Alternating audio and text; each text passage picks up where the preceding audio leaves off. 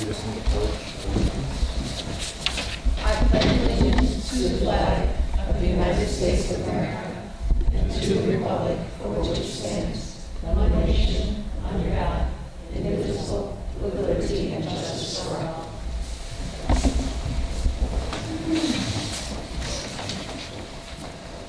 Candace, could you please call the roll for both the Plan Commission and Village Board? If there's anyone here. I don't think there's anyone here. Here's Chris. There's a list Oh, we have, in your script. There's a list. It's on Thank the, you. I'm sorry. Chris Lacacia, I'm sorry. Don Mitchell, Eileen Creeman, Here. Brock Backel, Kevin O'Donnell, Here. Lynn McGarry, Here. Joe Maska, Here.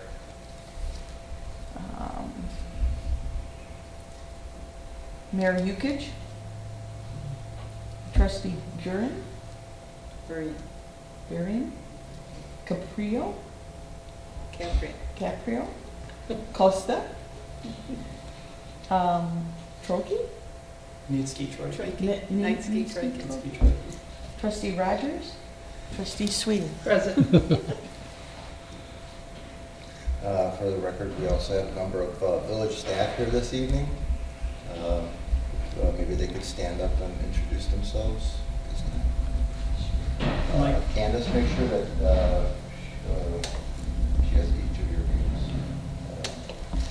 names. I'm interim village manager Heather Kokodinsky. I'm Gina Speedo. I do reception and accounts payable. I'm admin analyst Sean Keane. Administrative assistant Sue Steinman. Deputy Clerk Kathy Carrick. Jamie Patch, economic development director. Mike Schwartz, director of planning and zoning. As far as next item here, thank you very much for being here, everyone. Next section on the agenda is public comment. Is there anyone in the audience who wishes to speak on items not listed on the agenda that are related to matters which concern the Plan Commission? So open public comment. If not, we'll move on to the workshop portion of the agenda. The primary item on our agenda this evening is a Plan Commissioner Training Workshop presented by the Chicago Metropolitan Agency for Planning, CMAP, in partnership with the American Planning Association, Illinois chapter, and the Chaddock Institute for Metropolitan Development at DePaul University, via a grant awarded to the Village of Homer Glen under the CMAP Local Technical Assistance Program. Mike, could you please introduce our guest speakers? Sure. I'd like to introduce Michael Blue and Lori Marston, and they can give you a little overview of their background. Introduce themselves. Thank you. Well, we'll start with the microphone, but I usually end up walking around and nobody's ever told me they can't hear me, so if you can't, just say so. But thank you very much for having us. Again, my name is Michael Blue. I'm currently a consultant. I'm a principal consultant with Tesco Associates. I've been doing this now officially since the Bears won the Super Bowl.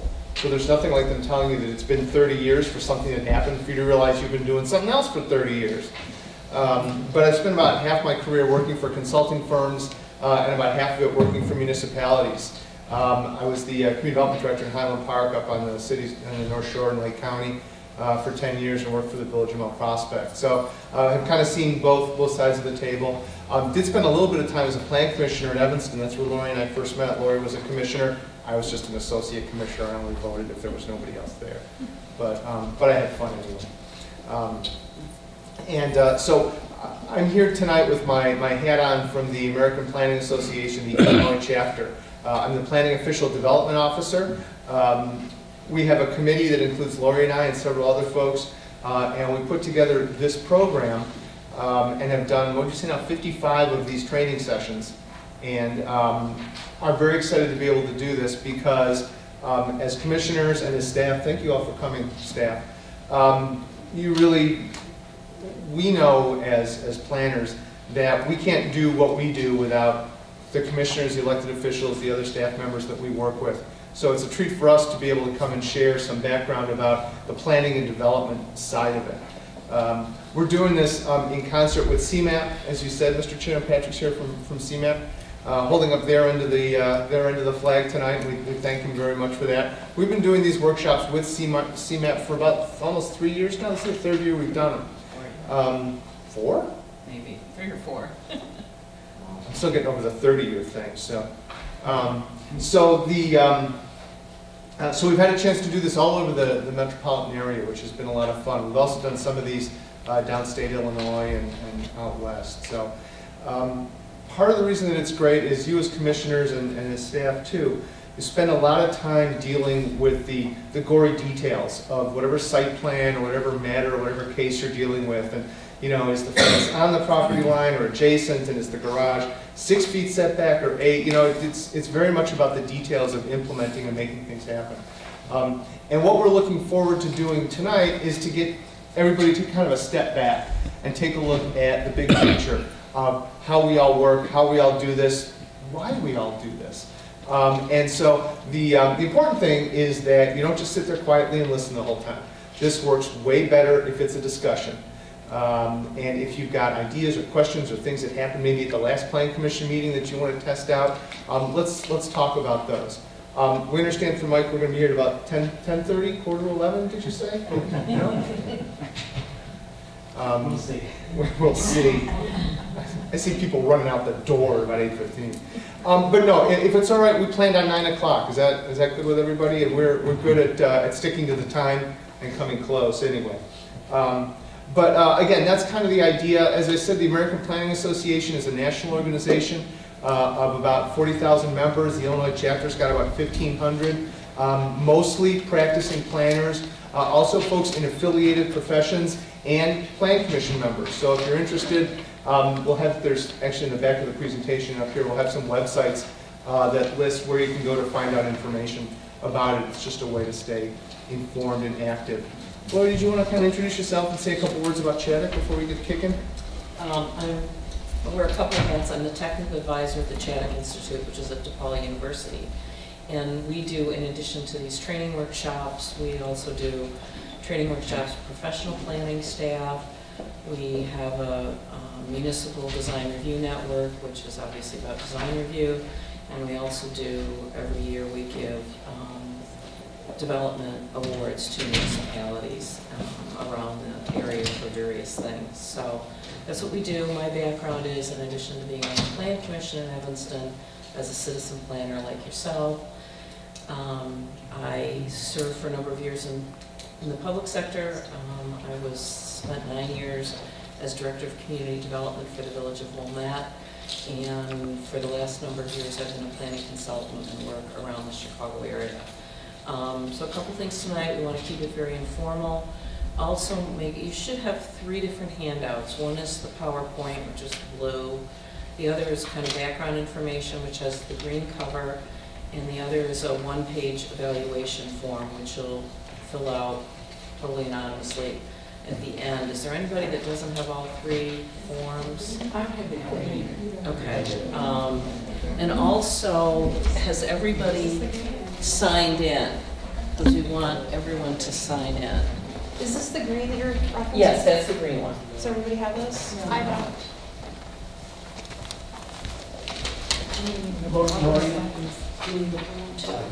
Okay, she's got it. Laura, we have, for the certificates, I have the Plan Commission members signing in. Okay. So they'll get their training certificates. But for just the general audience, we didn't make them sign in unless they wanted to speak under like. Okay, certainly, I mean, we can, certainly any of the trustees that are here, if they want to sign in and get the certificate, that's fine. Okay. It's okay if the staff wants to too, that's totally up to however you feel. Does anybody need any of the blue handout, the PowerPoint handout? Does everybody have this one? Yes, yes. You're good. Okay, everybody's got this one then? You all have, okay, good. Thank you. Can the staff get a certificate as well? Oh, sure. Oh, so anybody who's here? Yeah, Oh, okay. anyone who wants to sign in can get one, yeah. Okay.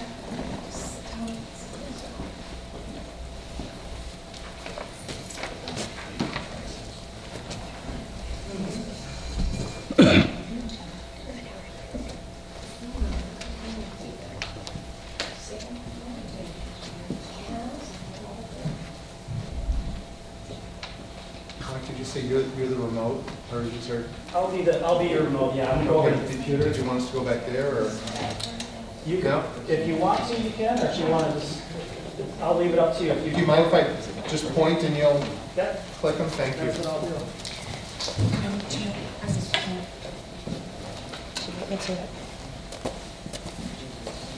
So Michael, go ahead. Go ahead and hit it. All right. So these are the organizations that we mentioned that are participating agencies. Go ahead. So just by way of what we're going to cover tonight, the welcome and introductions, we're kind of moving through here. We want to talk about sort of planning 101. What is it that you need to know generally, basic history of planning. As we like to say, this is kind of the planning short course. So everything that Lori and I went to college to for 4 years, or in my case 5, we'll teach you in about 15 minutes. And then we'll talk about some of the specific tools of the trade, some of the documents, some of the reports, some of the things that you use that are tools for you. And we'll talk about how this all kind of fits together. And then we're going to talk about who else is involved in the process. And this is not just something that you all do on your own, or frankly that Homer Glen does on its own. There's a lot of other folks involved. And so we're going to talk about the roles that they have and share some perspectives on what everybody else is doing. And then, just because you'll be a good audience, we're going to share some tricks of the trade. Some things about running meetings, Robert's rules, those kinds of things, the ins and outs of all that sort of stuff. And like I said, we'll be attentive to everybody's time. We'll try and be out of here by 9 o'clock. So, that cool with everybody? All right, remember I said, it's all better if it's a discussion, not a tirade. I mean a lecture. Also, too, we're just going to keep rolling. We don't have any breaks built in. So if you need cookies, sorry you guys are waiting on this side of the room, but help yourself, restroom, coffee. Don't feel you got to sit here for the whole time. If you got to get up, then that's perfectly all right. So this is Daniel Burnham. No self-respecting presentation about planning can start without a picture of Daniel Burnham, who is generally considered to be the father, or at this point maybe the grandfather, of urban planning.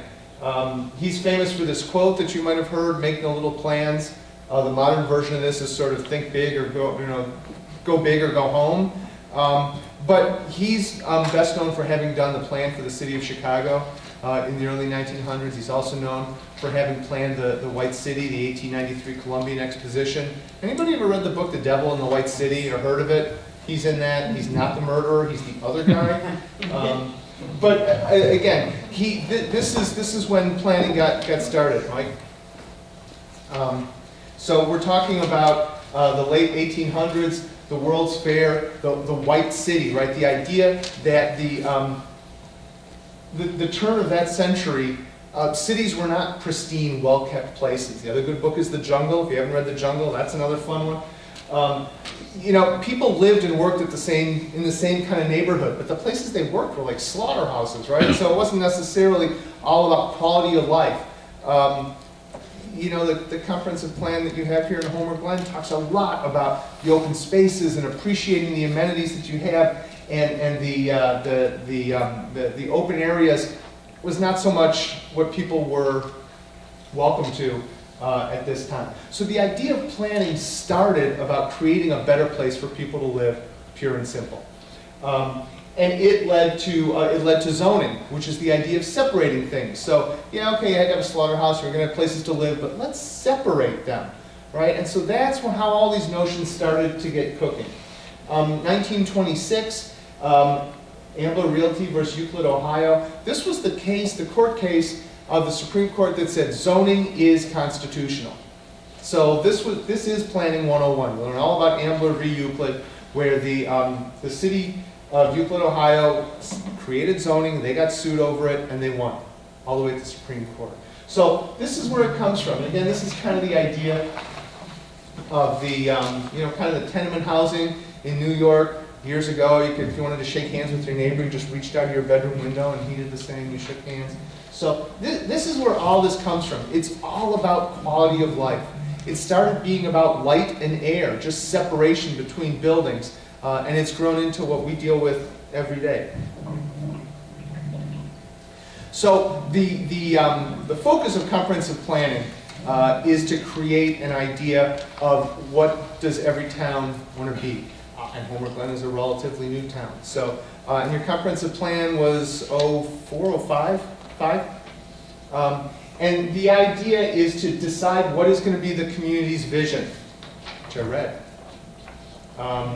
And it's great, and it spells out all those things that you want to be. This becomes kind of the bellwether against what you consider the decisions that you make. And it comes down to a lot more technical stuff, but there's still that idea. And that comes from the comprehensive plan. And like I said, the village has got one from 2005. It designates land use. It talks about how things should be implemented. Mike, can you take the next one? The most important thing that it should direct is what you do in terms of your zoning and your subdivision codes. But it'll also send out general practice, and it should be a tool for you as commissioners. When a case comes before you, one of the questions you should ask is this in keeping with our comprehensive plan? Which is saying, is this in keeping with our vision? Is this in keeping with who and what we want to be? And the zoning ordinance gets into very technical aspects of that. But keep in mind, this is always where it's going.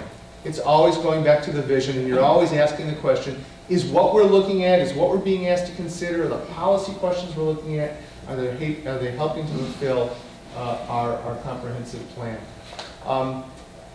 You know, we didn't ask, but as commissioners, how long have you all been on the commission? Were any of you on the commission when the plan was done? I was. Okay. So some yes, some no. So some of you inherited it, and some of you helped write it. Deal. But that's part of the reason for having it, so that it lasts beyond a particular commission or any particular commissioner, right? The idea is that the comprehensive plan is well established and well understood and carries beyond any particular group of people. Right, let's keep going. What gets included in a comprehensive plan? So these are kind of the typical things that get included. What is the land use? What's going to be where? The environment, community facilities and transportation elements. Mike, you can go ahead and hit the next one too. Utilities, housing, economic development. So these are all kind of the planning 101 topics that can and should be in your plan. The reason these are up here is these were identified by the state of Illinois in an act called the Planning Technical Assistance Act, where the state passed this legislation and said, if you, municipalities, do a comprehensive plan and you include all of these elements in it so that you are in fact comprehensive, that the state could make available grants to help pay for that planning. So does everybody know the little secret, the little joke behind all this is that after the state passed the law, they never funded the act. So they had the law that said that they could provide funding, but they never provided the funding. You know, that was a lot funnier a couple of years ago, but I guess it is what it is. But the point is, comprehensive planning covers a lot. And it covers something different in every community. One of the things that you'll pick up as a theme tonight as we discuss through this, and one of the things that we hope to leave you with is, for better or worse, there's no right answer in any of this. You know, there is no correct mix of land uses. There is no 60% residential and 30% commercial and 10% something. There's just no right answer because every town is different. This vision statement that comes out of your comprehensive plan, this doesn't work in Orland Park. I mean, this is not for Orland. This is about Homer Glen. So, and towns always want to know, well, what are they doing next door? What did Plainfield do with this? And that's fine. It's fine to understand what others do. But every community is different, and that's one of the things we'd like you to understand and keep in mind as we keep going. So for those of you that were here when you did the comprehensive plan, this may look familiar. For others, the reason we want to touch on this is what is the process that you go to when you do a comprehensive plan? And this relates to a lot of the other kind of policy studies that you would do. If you're looking to update the zoning ordinance, if you're looking to do a sub-area study of a particular part of the town that's either incorporated or maybe might be incorporated, what's the process that you go through? Where should your head be at in terms of doing it? And so here's where you start, right?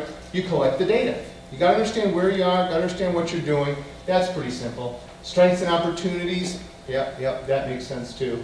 You confirm the community vision, right? I really love the vision statements because they are a true consolidation of what tens of thousands of people think of the town. These are really hard to do. This one's really cool. This one goes into a lot of depth and there's a lot of insight about what Homer Glen wants to be and how it sees its future in this vision statement. If you haven't read it or haven't read it lately, pull it out and take a look at it. As we've already established, I've been doing this a long time. And what I can tell you from all the towns that I've worked in is when you start doing a comprehensive plan and you start doing the vision statement, one of the things you do here as part of this data collection is you talk to as many people as you can in the community. Understand the history, understand the present, understand where we want to go. And universally, I would tell you that people look at you and go, the village was fine when I moved in, and those jokers at Village Hall have been screwing it up ever since. That's kind of the universal understanding of comprehensive planning in municipalities. But ask yourself why, and this is the second thing I'd like you to take away from my part of the presentation, is as soon as you do the plan, as soon as you get something established, what's the first thing that happens? Somebody comes to you with a development, and what happens? Well, it changes. Bend the rules. Right? The rules get bent, or somebody wants to do something different, but it changes. Right? People moved here for a reason, whether they were here before y'all incorporated or after. People moved here for a reason. And then what happens? You change it. You four up there, you did it, right? Yeah, I'm looking at you. Change is hard for people. It's hard for all of us. It's not good, bad, it's just what it is. That's what you're all doing, staff as well, is you're managing all of that change. So again, keep that in mind as we go through and we keep looking through this. Number 5 down here, prepare and evaluate plan options, right? Like I said, there's no right answer. There's a best answer, but there's not necessarily a right answer. Like, so then you select a preferred plan. You go with the what's going to be best, even though you know it's going to change. But then you keep in touch, right? You monitor the plan. It says here, ideally, you update or you look at your plan every 5 years. I don't know that that's necessary. I look at this slide differently every time we put it up. What I like to suggest to communities is the good time to look at your plan is once a year. Not to redo it, but to look at it. And a lot of towns will do it at budget time, when the village is sitting down and making decisions about how to spend its precious resources. The budget is a very important policy document. It's about setting priorities. Well, it's a good time to pull out the comprehensive plan and the vision statement and say, what were we thinking of doing? What was real important to us? How do we get to where we want to be?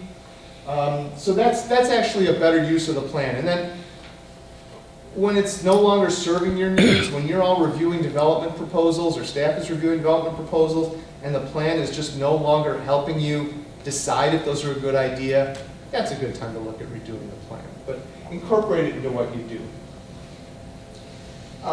In short, the idea of public participation is that it's everybody's plan.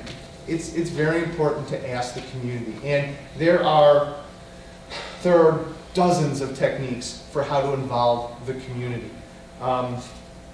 The challenge of public participation for a comprehensive planning process is that where this room may fill up as part of a development proposal that people are unhappy or unsure about, it's really hard to get this room to fill up when you're updating a comprehensive plan or studying the future.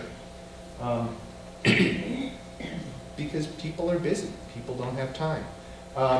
When we do comprehensive plans, I've got a 7-page memo that talks about all the stuff we do. The internet is a very good tool these days. Email, outreach, working with local community groups, going into the schools. I mean, you almost have to chase people down and tackle them in the street to get them to express an opinion about the future of the community. But it's important to do for a couple of reasons. One, you make sure that the planning that you do, again, not just comprehensive planning, but you make sure that the planning that you do reflects the interests, needs, and desires of the entire community. And I think this is just as important, you're letting the entire community know that the village of Homer Glen isn't just sitting around, that it's playing a proactive role in building the future that you're all looking for. So the plan is done. You've got this statement. You've got this document that talks about implementation. So how do you get to the vision? How do you make all this stuff happen? And this is the short, easy list. You change your regulations. You know, I always like doing comprehensive plans because we can all look at each other and go, well, this isn't carved in stone. But then you get to the zoning ordinance, and that's where you're sort of carving it in stone a little more. You talk about the policies that the village is going to take in regard to all sorts of implementation pieces that all the staff end up dealing with on a regular basis.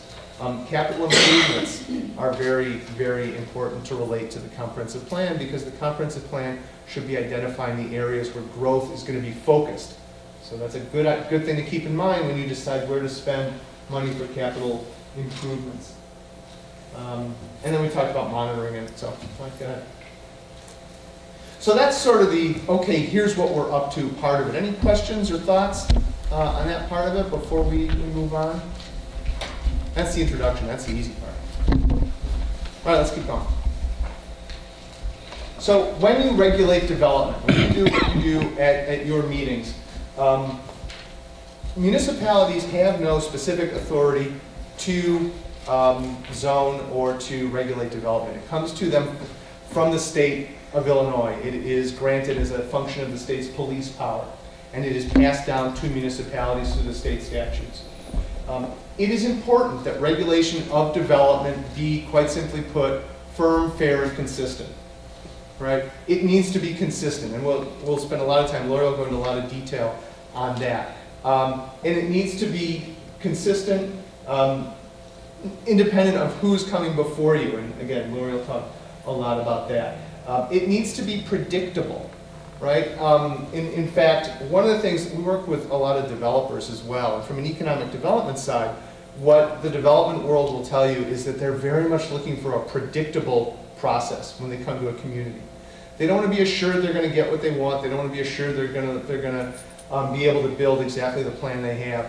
But they want it to be predictable. They want to know that if we're going to come to the plan commission and get to the village board, that there's not all of a sudden any surprises, right? An extra meeting or an extra commission or an extra approval. Oh, you know what? We forgot to do the variation for this. It's very important that there be a well-established, well-run process, and you've got the staff to do that. Not every town that we do this session with does. So you've got a leg up on doing that well already. But it's very important, especially in this day and age when development is not happening. While it's happening fast, it's not as easy to come by as it was previously. Primary tools.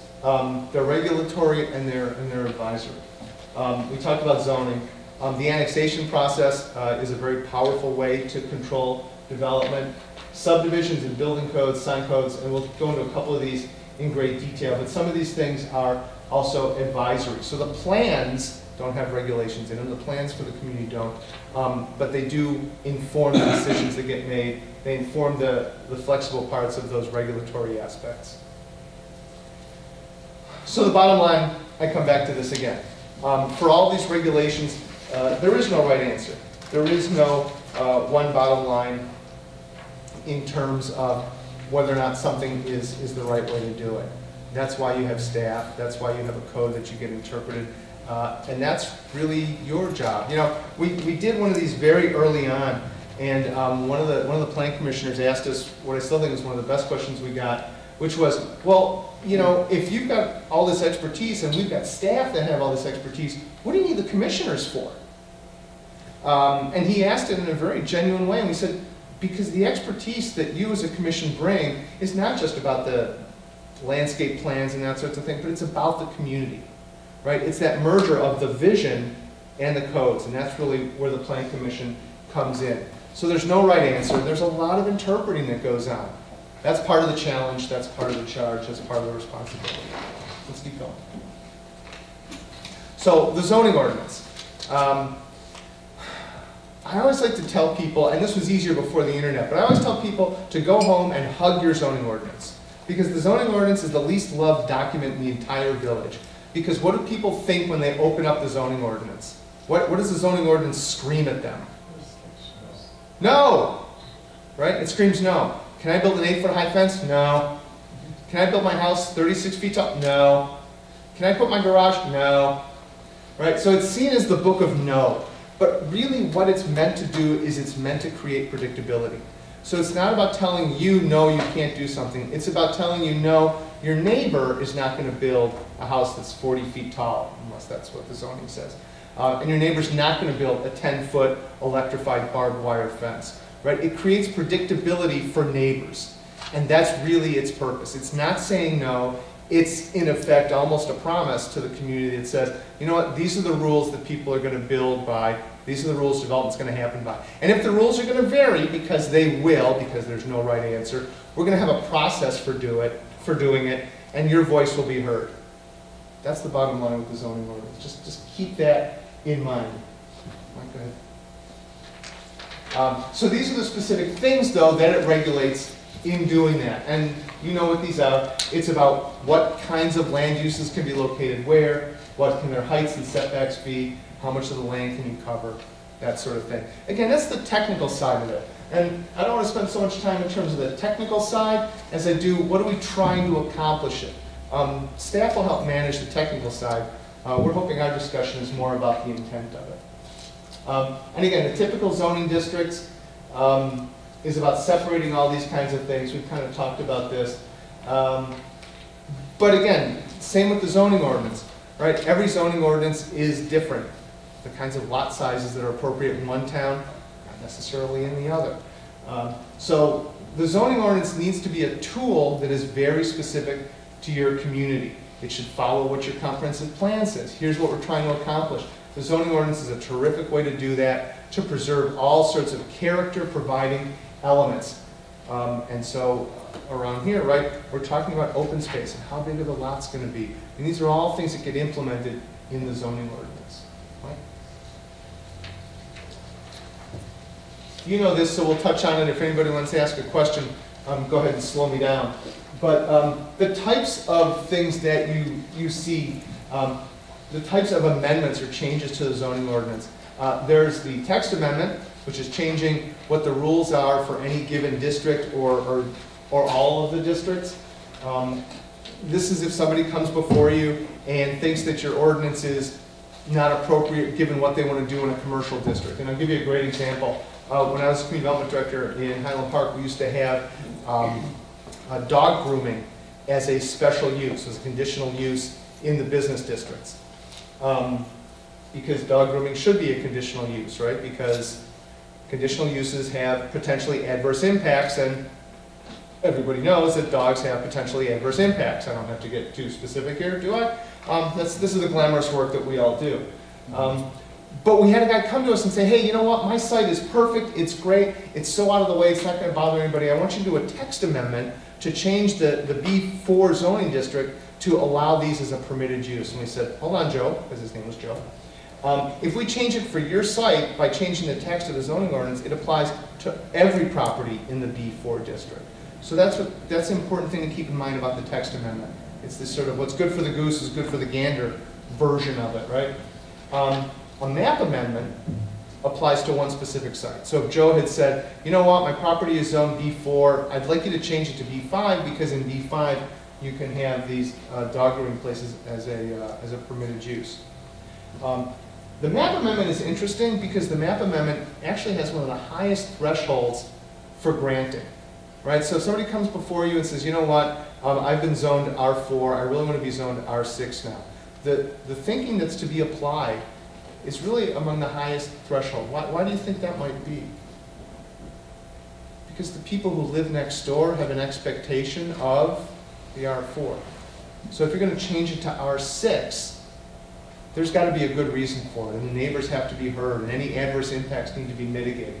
So changing the map, again, from a technical reason, we're talking about spot zoning. You don't want to create small areas of zoning, but keep in mind why it's important. It's important because it's a change, and change is hard for people. I did have one map amendment once. I was in Mount Prospect, actually, and it was a vacant property that people lived around, and some guy wanted to come and put townhouses on it. It wasn't a half-decent plan, or a half-bad plan. Oops, slip of the mind. But we had people come out, and this one nice lady, she stood up and she said, she lived right next to the site, she said, you know, when I bought this property, my realtor told me that this property would be vacant forever. And she was really mad. And we all just kind of went, well. But that was her expectation, and what we were doing, we were changing that. Right? So that's how these things happen. That's why map amendments need to be so carefully done. We'll go ahead and advance it. When you look at the hierarchy of zoning, or how complicated are some of these things that you're asked to do, if I'm a property owner and I want to do a development, I really hope that I'm a permitted use, right? That the dog grooming place that I want to build is a permitted use. All I got to do is come into the village, get a building permit, and meet all the other requirements, and I can go ahead. I may need a variation if I'm building a new building and I absolutely need to be closer to the property line, and Lori will talk about this in a bit. Then I'm required to have a hearing. I might be a special use. And again, my example of the dog groomer aside, special use is a powerful tool in zoning because it's a use or an activity that in and of itself is not a bad thing or wrong for the corridor, but it requires a higher level of review and potentially some conditions to be applied to it. Gas stations are great examples. Drive-throughs are great examples. These are the kinds of things that create potential hazards for the community, and they need to come before the commission. They need an extra level of review from staff before they're a good idea. And then the highest level of review is a plan development, where there's essentially a fair amount of negotiation that can take place in terms of getting to the final development plan. We get asked a lot about conditions. Can we put conditions on an approval for a special use? Can we put them on a variation? And our short answer is always, well, yes, you can. You're authorized to put conditions on variations. But it's important to keep in mind that the conditions need to be in scale and reasonable given the request that's being made. Right? So if there's a drive-through restaurant that's coming before you and the ordering station for the Starbucks or the McDonald's or whatever is near a residential area, it's perfectly reasonable to place conditions on it that the volume be turned down, or that the box be turned away from the neighborhood, or that there be bushes planted so that the headlights don't shine light in between, or from the drive-through. It's not reasonable to ask for them to put in a new stoplight 3 miles away to a different subdivision. Right? There's got to be what the lawyers call this rational nexus, a connection between the relief that's being requested and the condition that's being placed. The plan unit development we just want to talk about a little bit more because it's a very flexible tool. And the idea is that there's a benefit to the developer who gets some flexibility in dealing with the requirements of the code from the standpoint of setback or bulk or height. But there's also a benefit to the community, that there's some public benefit, that it's not just saying, well, all right, we're willing to change the rules. Sometimes it's something as straightforward as just a higher quality design, a better development. But there should be something that is preserved or provided to the benefit of the community. Annexation agreements. Do we have annexation agreements currently? So an annexation agreement is, again, a very powerful tool. What the village essentially does is say to folks that are not yet in the village, hey, when you connect to the village, this is effectively how it's going to work. And there's a lot of flexibility in the annexation agreements. And they become very powerful tools because it gives you the expectation of what the development's going to be, which is terrific because you know that when you're looking at other developments in the area, well, here's what's going to be at this intersection because they're not in the village yet for any number of reasons, but we have an annexation agreement so we collectively understand that when it is in the village, we may not know exactly what it'll look like, but we know what kind of use it will be, or we'll know what density or what height it will be. These are great tools for looking beyond the boundaries to help plan. Subdivision regulations. Subdivision regulations, and you kind of see what's key to it here. It operates with the zoning and the building code. I mean, it's one of the important tools in your toolbox. It's got a lot of technical procedures in it. It's a very administrative kind of section, and there's a lot. there's a lot that goes through it. Mike, can we go to the next slide? But at its heart, it does these sorts of things. Regulates the division of land, what are boundaries of properties, and so on. But again, in the interest of focusing on the big picture rather than the gory details, which your staff will manage, there's really a couple of things that the subdivision code does. One is, well, from this administrative standpoint, it controls the division of land.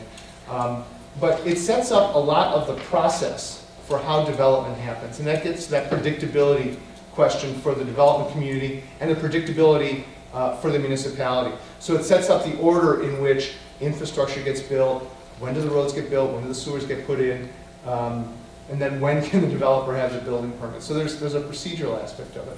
But there's also a community character aspect of it, because the subdivision code spells out how wide are different kinds of streets going to be. Are there going to be sidewalks? Are there going to be bike paths? What are the requirements that as new land is subdivided and developed, what elements is it going to have or not have? Right? Do we want sidewalks? Do we not want sidewalks? It creates a very different character, and it's very, very important to a lot of communities. Again, no right answer. But this code is an important place for where that gets spelled out. Building and sign codes. Building code in particular is something that's going to be addressed by the staff. These are life safety codes. These are codes that have got more to do with how the structure is built than really the siting and the kinds of things that plan commissions will typically deal with.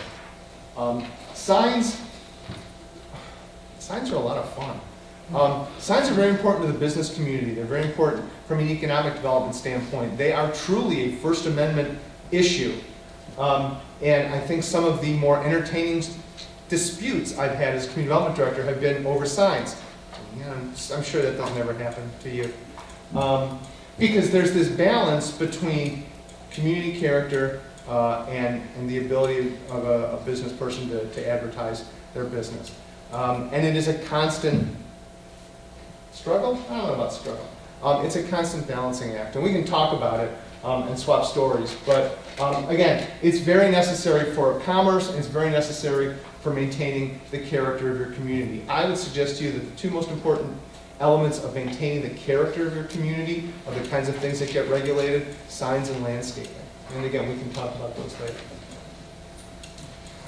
So, any questions on any or all of that? That's sort of the whirlwind. Here's the codes, here's the ordinances, here's how we use them.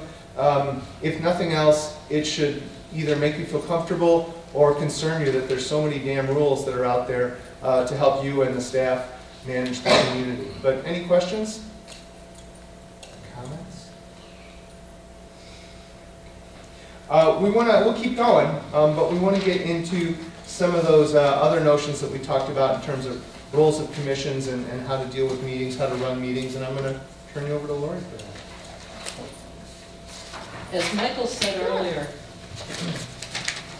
please feel free to get up and get coffee, cookies, go to the restroom.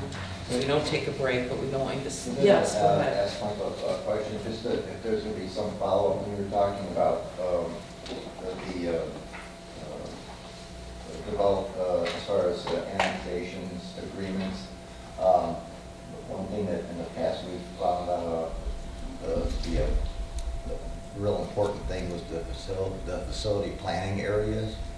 For sewer, sure. And maybe, I don't know if you were going to discuss it later about how it's tied to or how much influence maybe that adjacent village has on the FPA and just annexation of certain areas, or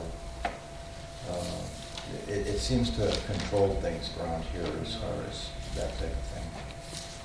Certainly the FPAs do, and also I think someone had said you do have boundary agreements, which is something that you as a village enter into voluntarily with one of the other communities that surround you, with the understanding of this part of this area that's unincorporated, when it gets to the point that will be incorporated, will go to this community. This other part of this area, when it gets to be the time to incorporate, will go to this other community. And the purpose of having those boundary agreements is so that you don't get into these crazy wars that happen with a developer playing off one community against the other, and just getting into things that really are not helpful to any of the municipalities. I don't know if you want to. I was going to say, the facility planning area question is a good one, because you're right, because it becomes kind of an absolute control on what you can do and where you can grow. I'll tell you personally, my experience with them is kind of limited, but where I've been involved, what it does is it emphasizes the need to look at those things as far out in advance as possible, and to work with other communities. Because if not, you're right, they do kind of put up a wall to what you may want to, where you may want to be developing. Yes, and being able to provide them with services, and then being forced to actually tie into those services or not tie into those services. Yeah, it becomes kind of an absolute, and it's not part of the discussion that we have, but later on we can get into that in a little more detail if you'd like. Okay, great. And the idea is obviously that you want to, for any type uses, that wherever they're going to decide to incorporate, that particular jurisdiction does have the ability to provide them with sewer and water, and that it makes sense for them to go to that municipality rather than another one. So, okay, so what is your role as the Planning Commission? You are really the only body here in the village that is the big picture group. And by that I mean your big picture in that you look at the community as a whole. Obviously there are times you're looking at a parcel of land. And you're also a big picture because you're looking at the community over a longer time frame. And that's a luxury that most of the other boards and commissions don't have. So it's really important that you keep that in mind as part of your role. And you're also the keeper of the village vision, the community character, all of those aspects of the community that nobody else really has much time or jurisdiction to look at. So think about that in terms of your ongoing role. In terms of you as the commission as a whole, as well as individuals, it's important that you stay informed on what's going on here locally, as well as other trends on planning issues, on development issues. Staying current on planning tools and techniques. The state chapter of APA has an annual conference every year. This particular year, it will be in Chicago. We keep the registration fees low. If you're a member of a plan commission, it's in September this year. So think about that. We know it's hard, to get away from your work for a day, work or family obligations, but it can be very valuable if you can attend. And the other thing that's incredibly useful is after a particular project has been through the commission, has gotten approved by the village board, has been built and occupied, go back and take a look at it. Is it functioning the way you thought it was going to function? Are the drive-through lanes and the internal circulation on the site working well, or is it causing, for whatever reason, backup on the public streets? Is the landscaping doing what it was supposed to do? Some of it may be landscaping for aesthetics, some may be landscaping to buffer adjoining residential uses perhaps. So look at those things so that the next time you get a similar development of that type, you can say, gee, a year or two ago we had a similar development and we did thus and so, and it worked out really well and we want to do that again. Or we had this project and it didn't work out so well and we want to make sure we don't make that mistake again. So actually going out and seeing the projects after they're built can be very helpful. The role of the elected officials, obviously they are looking at a lot of other different things than you get involved with. They're looking at budgets, they're looking at personnel, they're looking at risk management, they're looking at all of these other things. But they do provide you as commission members broad policy direction, both in terms of the comp plan, the zoning ordinance, or other more specific things that come along. You're a recommending body, so the village board makes the final decision. The other really important thing that the village board does is to appoint qualified members to the plan commission when you have a vacancy. So that's real critical to the ongoing functioning of the plan commission. So here in Homer Glen, you've got two other commissions that might sometimes be related to something that you're working on. Environmental is one, and Parks and Rec is another one. We just put these up so that you're aware that there's other groups that are out there that may sometimes be thinking about some of the same issues you're thinking about. It's up to staff to kind of coordinate that and make sure that there's not duplication or overlap, or worse, conflict. So we just kind of want you to think about that.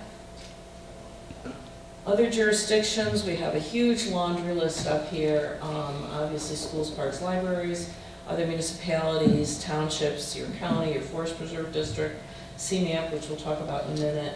There's a laundry list, alphabet list of both state and federal agencies.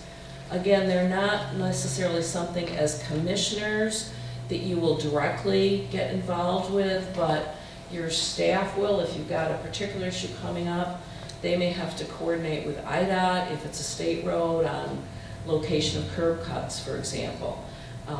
So there are those other jurisdictions out there that are related to some of those things that you do, but as a general rule, it will be your staff that's coordinating with them.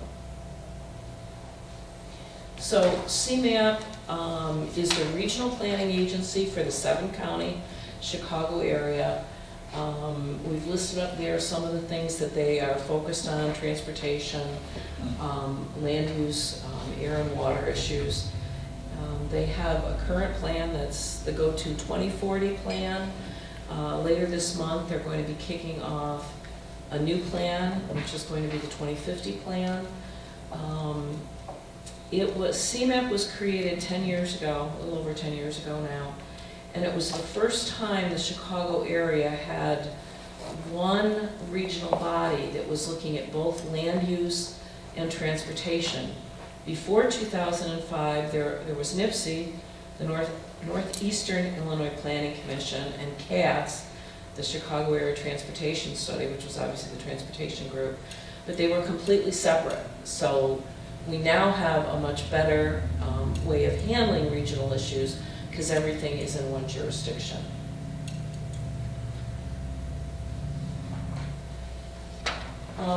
The important distinction that you need to know about CMAP as a regional agency versus Homer Glen as a local government is CMAP on land use issues is only a recommending body, whereas Homer Glen has jurisdiction to make decisions and approve or disapprove and directly regulate, which CMAP cannot do.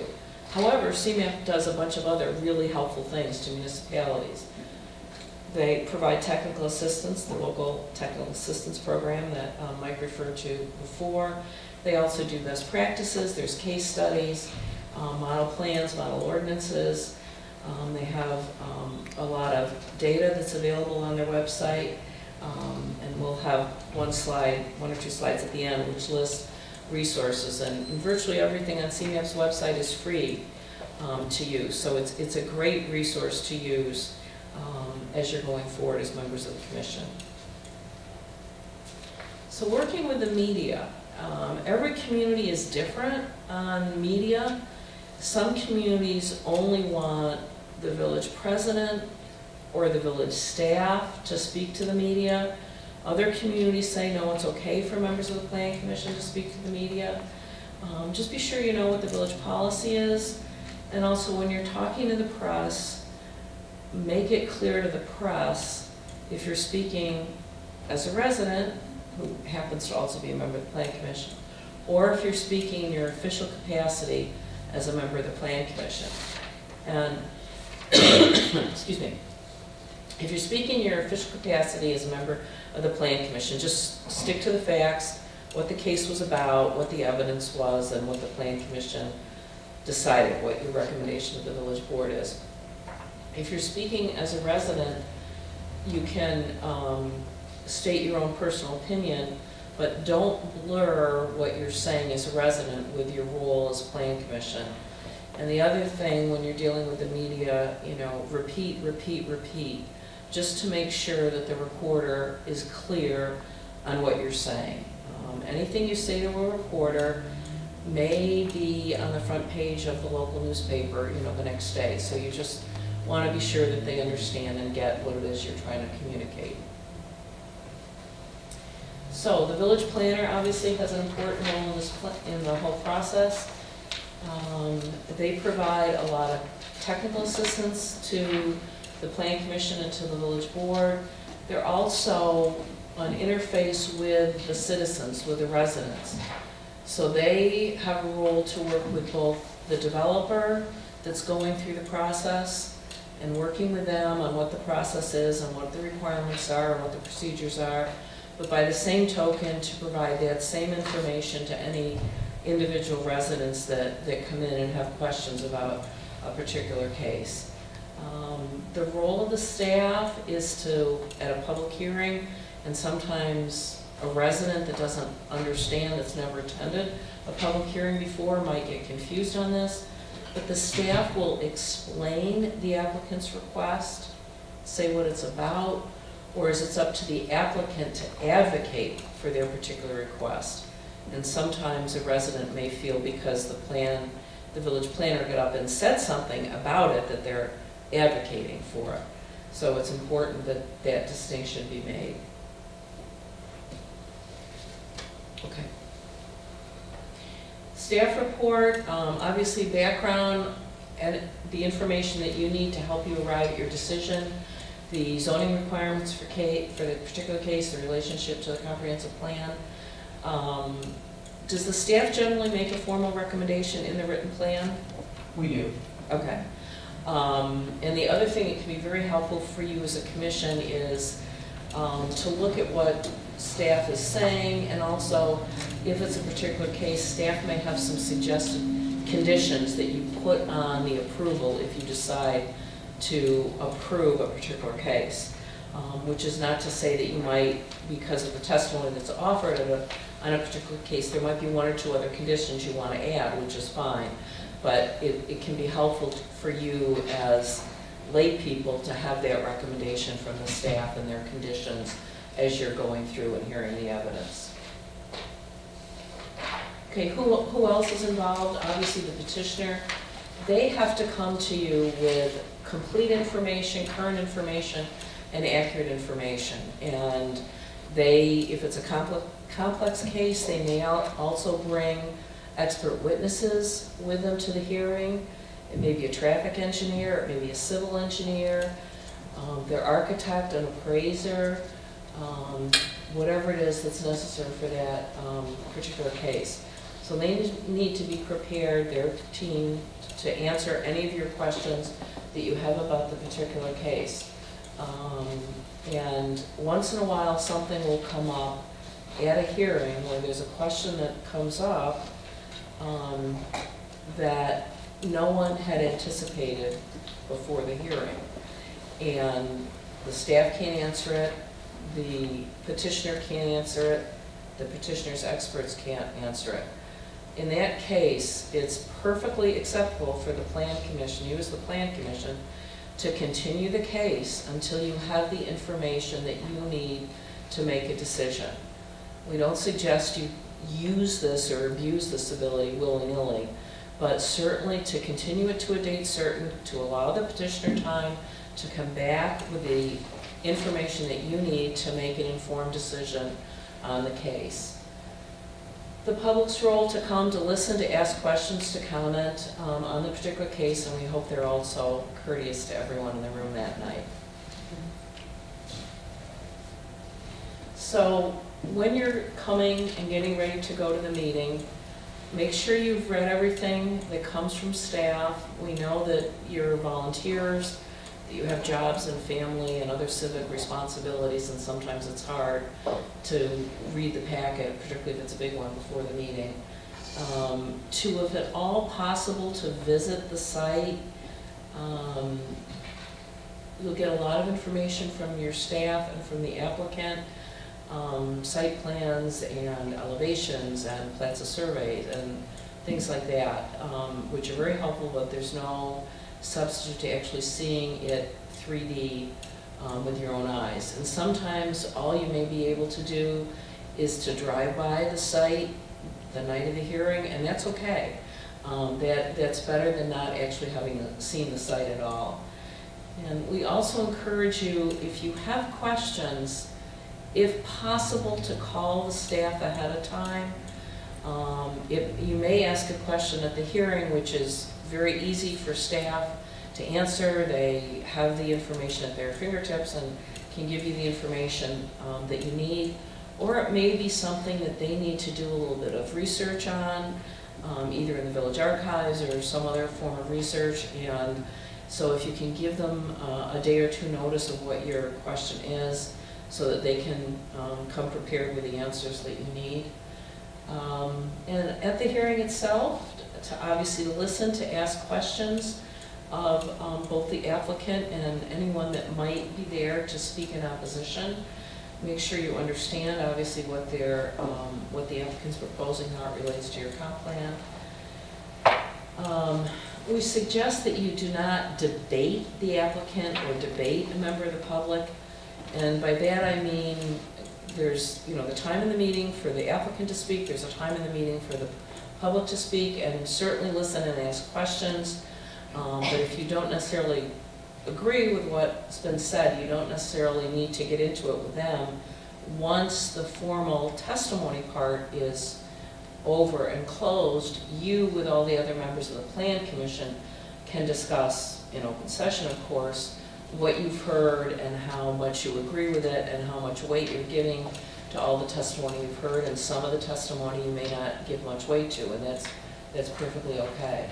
And also, any comments that you make during the public hearing, make them on the record, into the microphone, so that everybody in the room can hear it. You might want to lean over to the person next to you and say, gee, I've forgotten what the next date is of our next meeting, or something like that, or gee, can you give me a ride home, whatever it is. It may be something totally innocent, but a member of the public sitting here and watching you might wonder what that little side conversation is. And unfortunately, we're here in Illinois, where we have a reputation of local government sometimes is not the most transparent.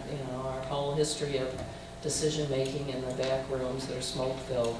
So just be aware of how you're being perceived, even if, as I said, it's a perfectly innocent question you're directing to your seatmate. Just save it for when the actual meeting is over. Okay, the chair is really the most important person in the room. It's their responsibility to manage the meeting, manage the decorum of the meeting, manage the agenda. It's really critical that everybody that comes to the hearing that has something to say leaves at the end of the night, regardless of whether they agreed with the decision or not, that they can leave at the end of the night feeling that they were heard.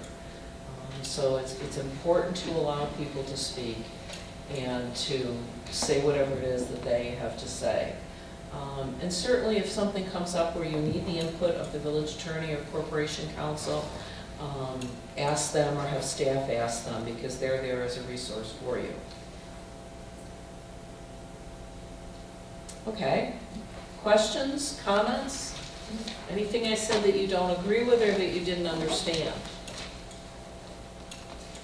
I think that the idea of asking questions for staff beforehand is really good. That 1 or 2 days would be really nice to have. I think it's going to be more like 1 or 2 hours. If that. But that's a good thing. Keep in mind, and it'll probably make things go smoother at the meeting also. Right, exactly. And it's something may have occurred to you at the hearing itself, where you just didn't think of it ahead of time, and that's okay. We're not saying, if something comes up at the hearing, you can't ask the question. It's just if you if you've read through the material and you've thought of something, gee, what about this, that you call staff ahead of time if possible. Anything else? Should I keep going?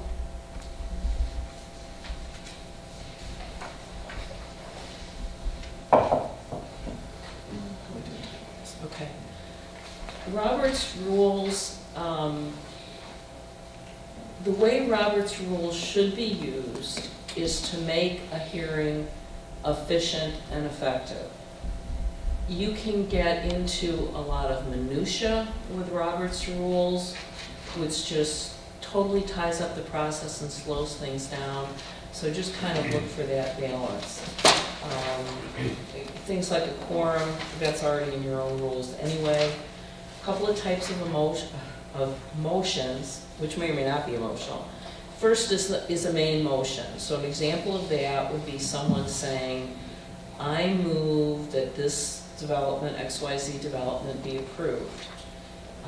A subsidiary motion might be something where another commissioner says, I move that we approve the development, but with the following condition, or multiple conditions. So, what you want to do is take, and by the way, anytime you have a motion, I'm sure you all know this, there has to be a second. If no one seconds the motion dies. So on the subsidiary motion, assuming it's been seconded, you're going to vote on it prior to the main motion. In other words, with the example I just gave, you would vote on the subsidiary motion to add a condition first, and then you would go back and vote on the main motion, which was a motion to approve XYZ development. Also, in order for the chair to control the meeting and the flow of the meeting and the discussion, a motion can only be made if the chair has recognized you to speak or to make the motion. So just be aware of that.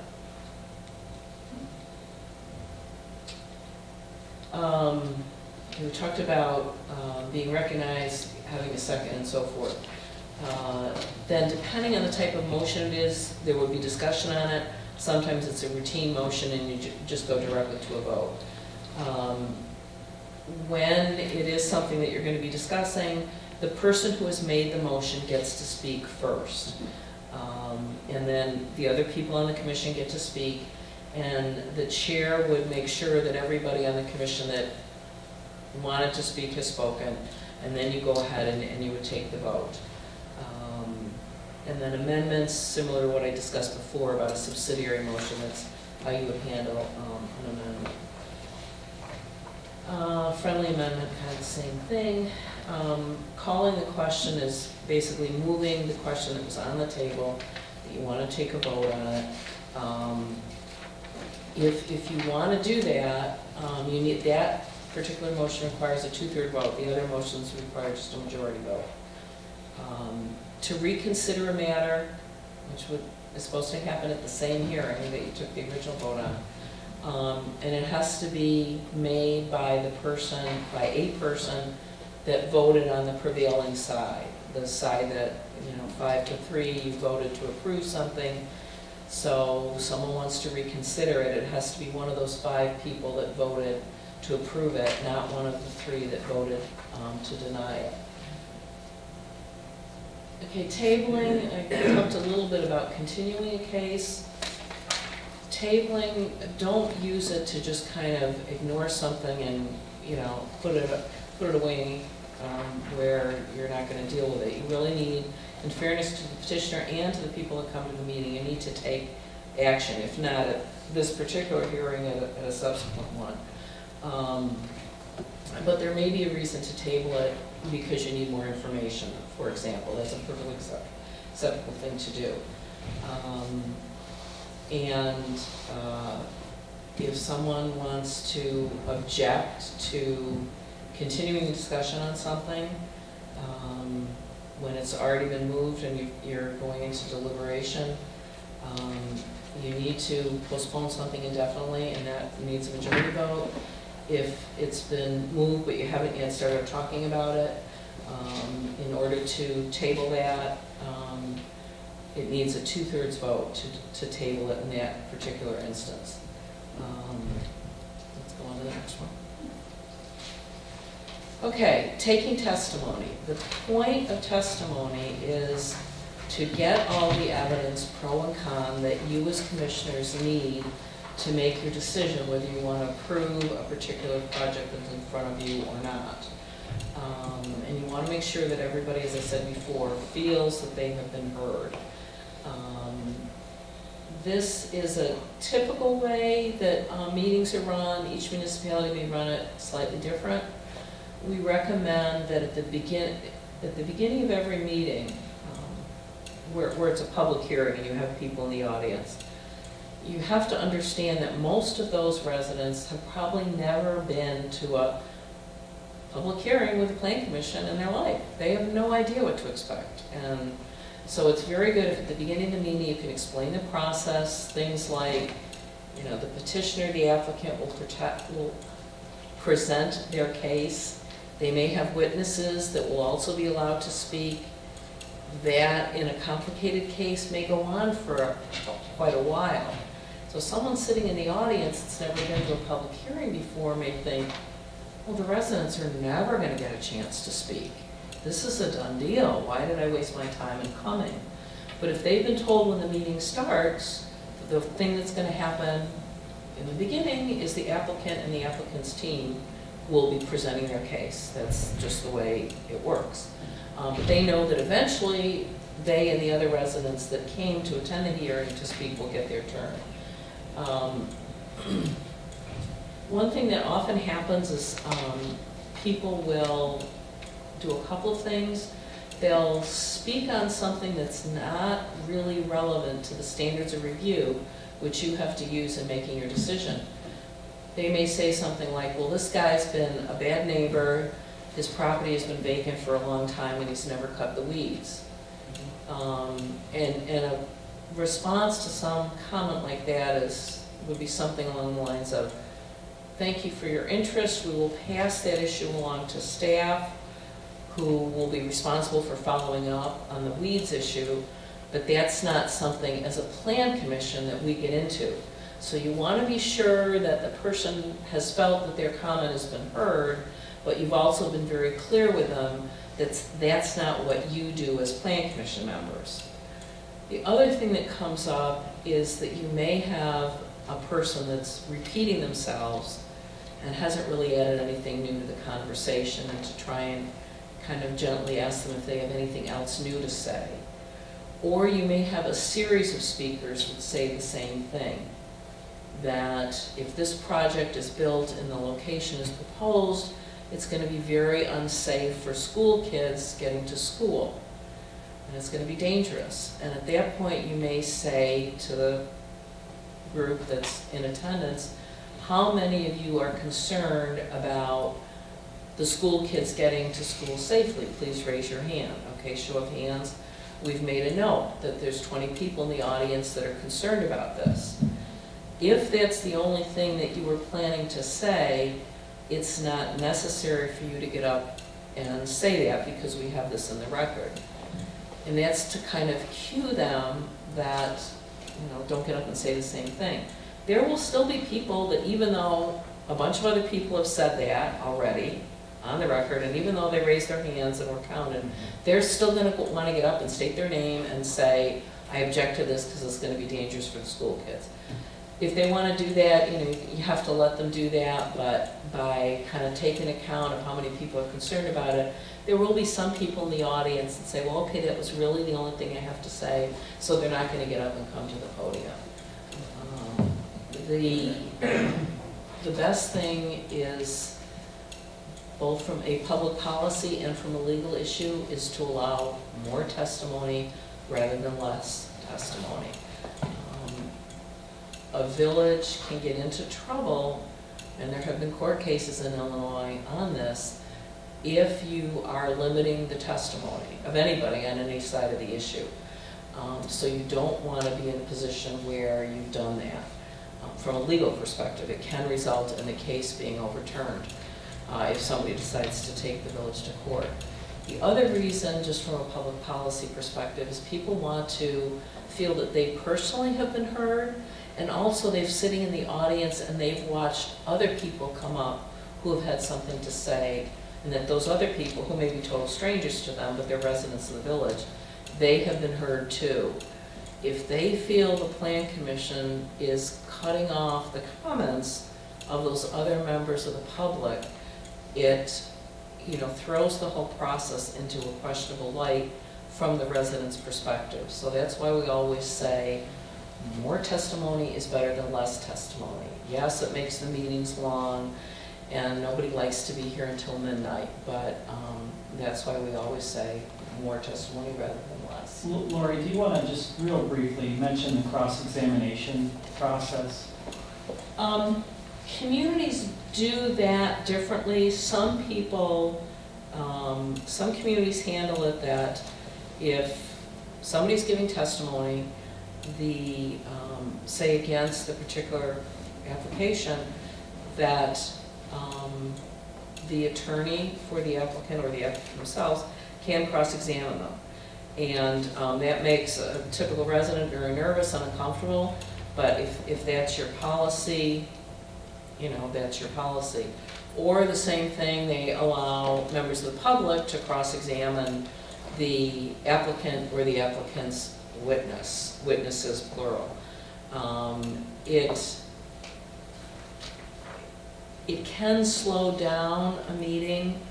If it's a fairly simple case, you know, to just ask that someone who has a question direct it to the chair, and the chair can then ask the question of the person who's testifying. That can be the best way to handle it, but sometimes in the larger, more complicated cases, the issue of cross-examination does come up, and I don't know how you've handled it here in the past. Do you want? Yeah, you know what my experience has been is that if the best thing to do is to have a process spelled out for it. So if it's going to happen, people are doing it in a way that you expect and that the chair can control. What we used to do is we used to have people would have to sign in advance of doing it. So they couldn't all of a sudden stand up at the hearing and go, wait a minute, and you know, kind of interrupt the flow of what is essentially the commission's meeting. And that they would be required, had to review the materials in advance, you had to come prepared, you had to literally sign in as what do we call them, objectioner or petitioner, whatever it was. But you have to allow it, which is the result of the case that Lori was talking about, which is unfortunate because, like you said, it does mess up the case. But we think the best thing to do is to spell out a procedure for it that folks have to follow, so at least you get fewer surprises that way.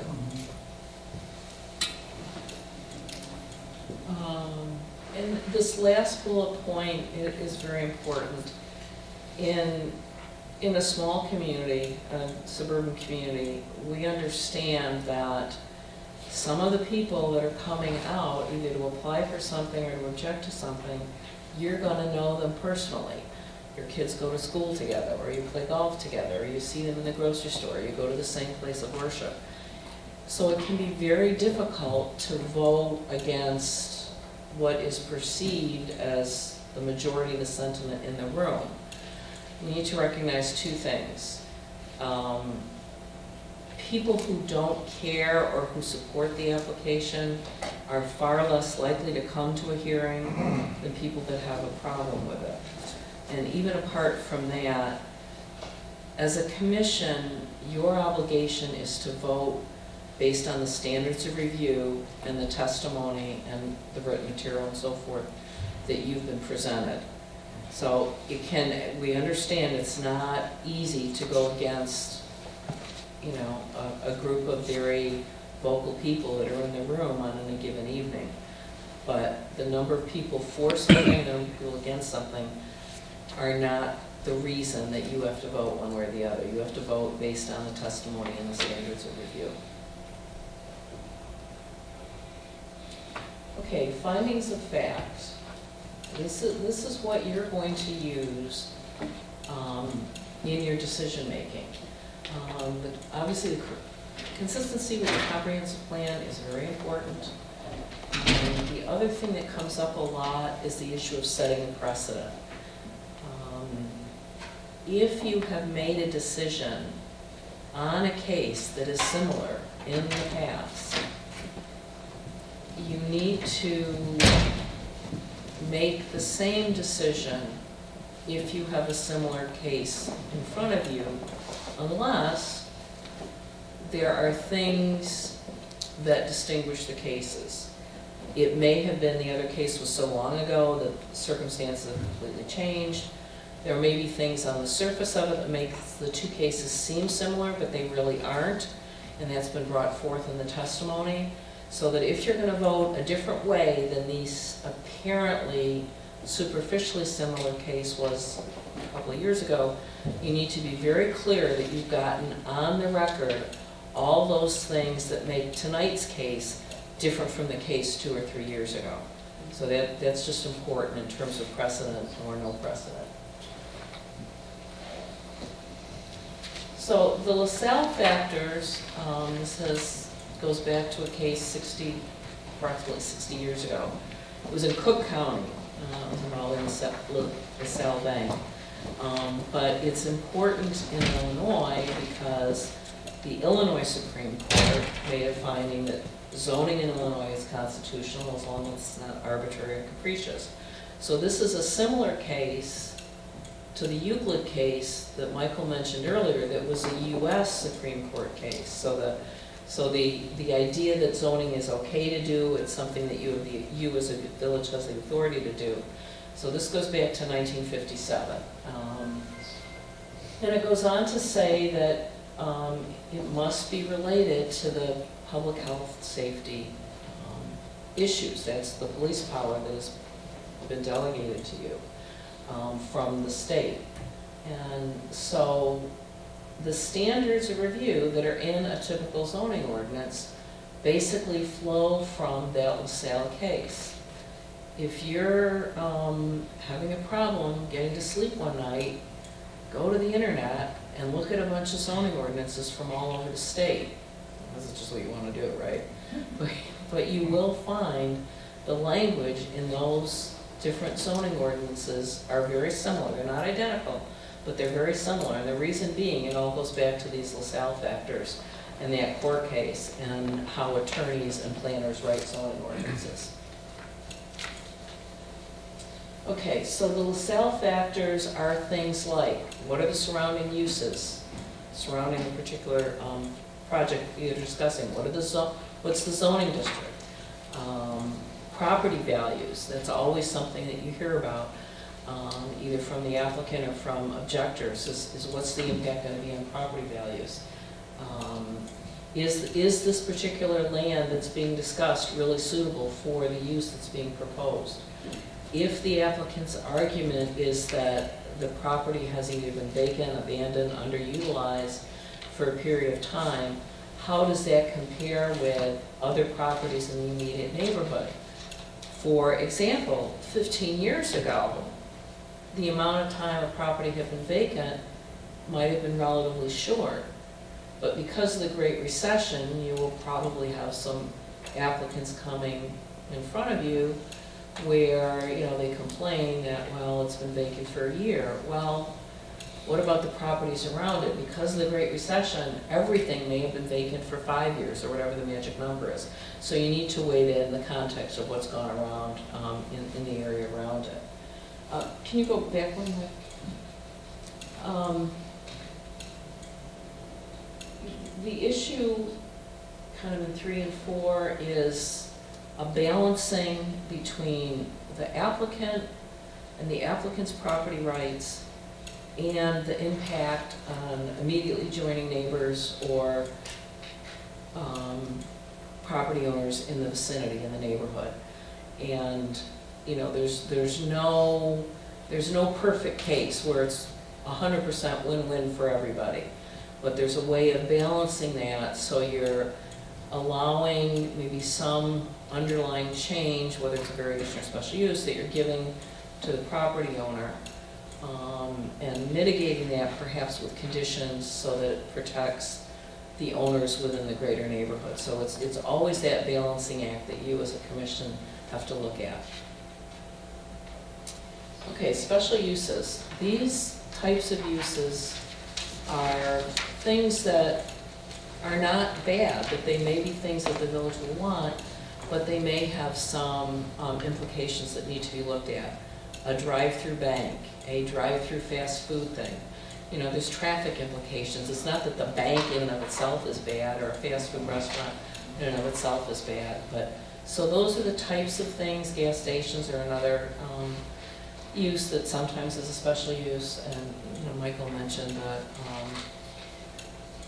the dog issue, dog wash issue. So there's a variety. Every community has a different list of special uses. So they're given special treatment in the zoning ordinance. They are not a permitted use, so they have to come before you for the public hearing. And then this list of the sorts of things that you can impose in the way of conditions: signs, lighting, landscaping, parking issues, certain performance standards. Any of those are perfectly okay in terms of conditions that you have the ability to impose on a particular special use. So this slide and the next slide is language that's taken directly from your zoning ordinance here in Homer Glen, and it talks about the things that you need to look at when you're looking at a special use. So the first one is this issue that we've already talked about: health, safety, morals, comfort, or general welfare.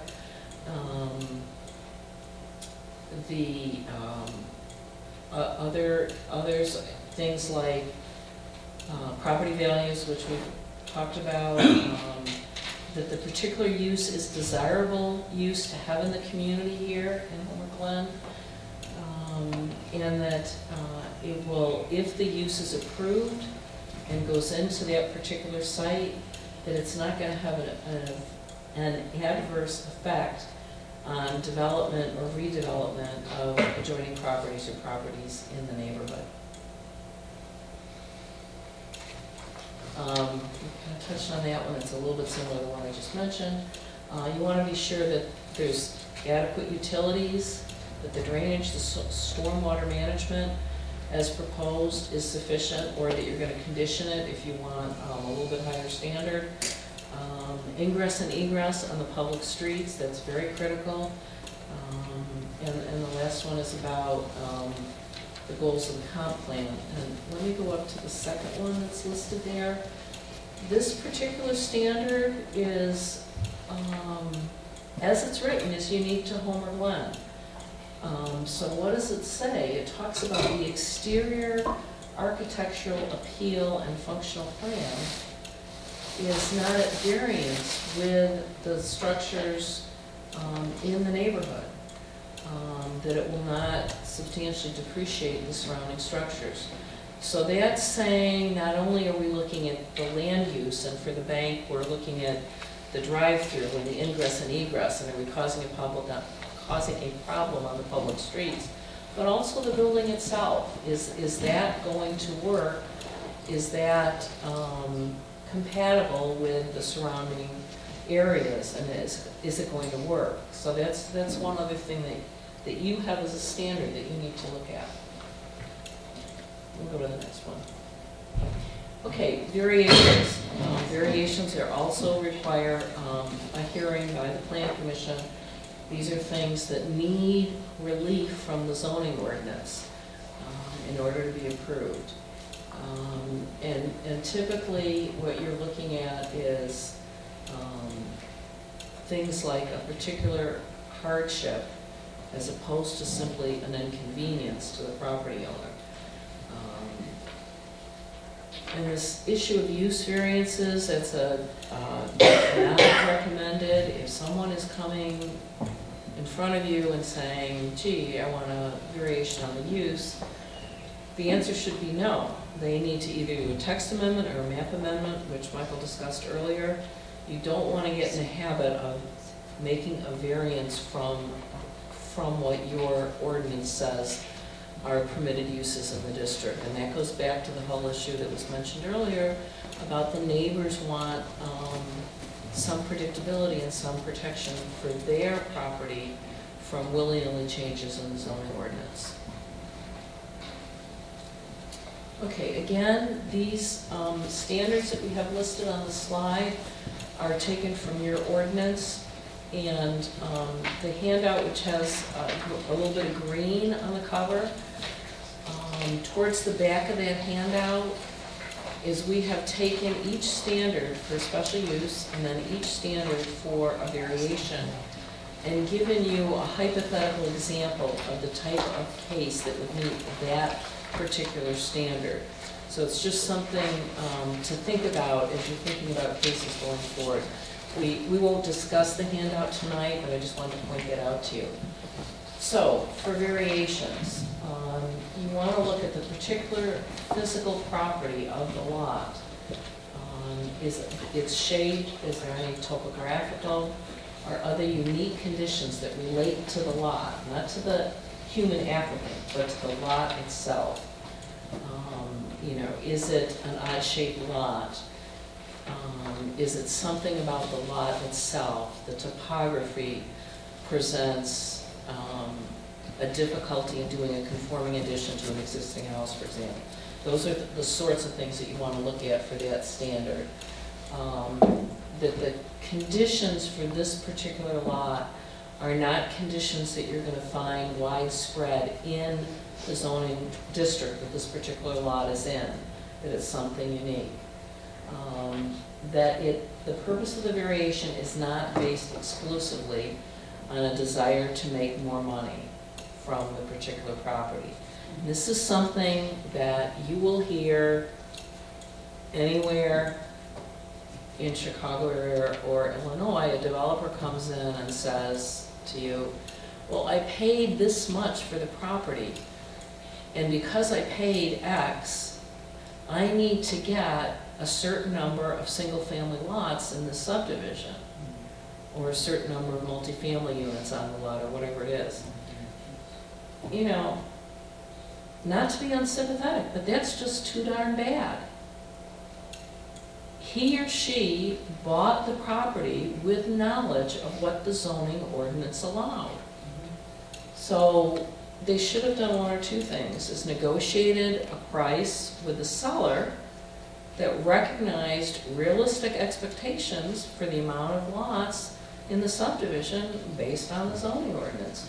Or if the developer thought there was a rational reason why he could convince the village to allow more lots, he should have done some kind of contractual arrangement and not actually close on the property, but entered into agreement with the seller that the final closing on the property would be contingent on the developer getting the number of units, the number of lots that he wished. So they can't use just that argument to force you to grant a variation.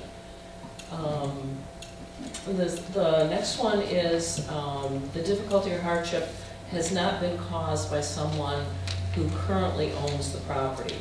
So if someone, say, 30 years ago, before your ordinance, your zoning ordinance, had built a house on the lot that's now, because of your ordinance, that house is in a non-conforming location. But it's not owned by the original owner, it's owned by a subsequent purchaser. So they didn't cause the location to be in a non-conforming place. So that would be reason, assuming all the other conditions are granted, are met, that would be reason to allow that to happen. Okay? Next one. Public welfare, we've talked about that one. The bottom one has a whole long list. Air, supply of air to neighboring properties, not increasing the danger of fire, endangering public safety and property values. Remember some of those photographs at the beginning that Michael showed you of the tenements in New York City and how those properties were so close together and how it was very difficult for the fire department when there was a fire on any of those buildings to adequately fight the fire. And some of you have probably heard about the Triangle Factory fire going back long time ago. And the huge loss of life. So this issue of air and being able to make sure properties are safe from fire, goes back to the beginning of zoning ordinance, but it's still a concern today. And then the middle one is the one we just talked about in terms of special uses, about the appearance, architectural feel of the new project that is proposed and how it relates to the surrounding neighborhood. Okay, I've covered a lot. What comments or questions do you have on what we've gone over so far? I have a question about precedents. You said that, you have to pay attention to something that was happened a few years ago. Well, what if it was a bad decision by administration, and that's why, the new administration comes in, and, I mean, do you have grounds for changing, or do you have to follow that precedence? One argument that you might be able to use in that case is enough time has passed that conditions have changed, and that's why the decision 5 years ago was to approve it, that the decision this year can be not to approve it. And that's a tricky one in terms of, there's been different elected officials and so forth. But to try and find something in looking at those two cases that really distinguishes them. They're not identical, the neighbors are different, the neighborhood is different, or how one will function versus the other one, how the other one functioned. Something that can distinguish them so you as part of the village can say, we're making a different decision and this is why. And that's something that staff can help with in terms of their knowledge as professional planners and perhaps their institutional memory of why something happened or didn't happen. Well, I would think you could almost even use the bad example as additional information or additional testimony as to why we did that drive-through 5 years ago, and this one's just like it. But we've learned from this one. That one almost becomes evidence of why you wouldn't do it the same. But like Lori says, the key is to create the distinction between them. By the way, we're not attorneys. We don't give legal advice. We're just planners. We're supposed to tell you that. Yeah. But that's a really good point that Michael's making, is that you've learned from a bad example that was, for whatever reason, was approved, and now you don't want to do that again. One thing I want to mention, Lori, just quickly, is we have, situations where we've inherited a lot of what happened in Will County that when we incorporated in 2001, there are hundreds, if not thousands, or thousands, if not hundreds of non-conforming situations. So we had a case recently that went before the Plan Commission and went to the board shortly thereafter, where someone was seeking a variation after the fact or a ratification of some nonconformities so that they could expand the footprint of the house. So there, just wanted to make the distinction that we have variances or variations that are before the fact. Somebody's asking for permission to do something and it doesn't meet the requirement. But we also have a lot of the other type, which is, there's a nonconformity out there that pre-exists and they want to expand that house or that lot.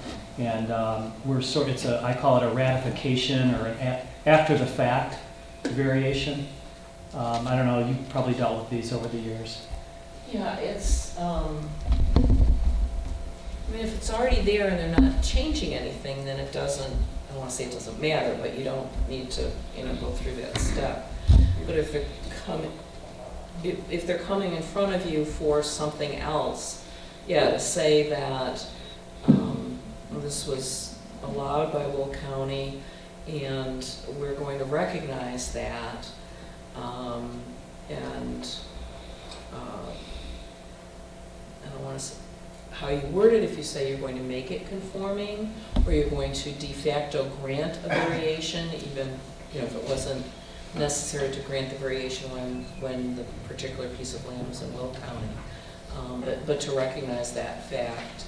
And the other thing that I thought might be going in the direction is there may have been things that were approved in Will County that as the Village of Homer Glen, you don't agree with, you don't think it's appropriate, similar to what Michael was saying before, that you have learned from a particular issue, type of project that Will County has allowed that doesn't make sense to you as the Village of Homer Glen, and then you're not going to allow it. You will vote to deny it. So I was going to say something along those lines. What I'm sure you're doing, what you may want to, at some point, kind of track which ones are you granting and which ones come up that you're like, no, that's not right. And to the extent there are some that you are granting, you may want to work towards find a way that you can either do those administratively, find a process that's more straightforward to approve them so that it frees up your docket a little bit, frees up some staff time, and ultimately makes it easier for the residents. If they've got something that is, we just call them no-brainers, right? I mean, this one's easy. Of course we're going to grant it. You really should think of maybe you want to codify that process. And the same thing, like Lori says, if there are some that just never work and are not the right thing to do, you may want to do the same thing, but on the other side, identify why those should not be granted. Because I guess there's over time there's going to be some consistency between them. Right. And the other thing that happens a lot is as you go through time, there are different development patterns in the community. So you may have homes that were built immediately after World War II, say, that are on perhaps smaller lots and they're smaller homes. Because of that, the setbacks may be narrower. And then you have the lots that were built on in the last 10 years, where the lots may be larger, the homes may be larger, the setbacks may be different. It's important that your underlying zoning recognize those two different development patterns, that you can't impose the requirements that are perfectly acceptable for the newer subdivisions, the larger lots, the larger homes. You can't just willy-nilly put those standards on parts of the community that may be older and were built at a different time, that pre-existed the village's incorporation in 2001. So you need to be sure that and this happens all over. It's not unique to Homer Glen.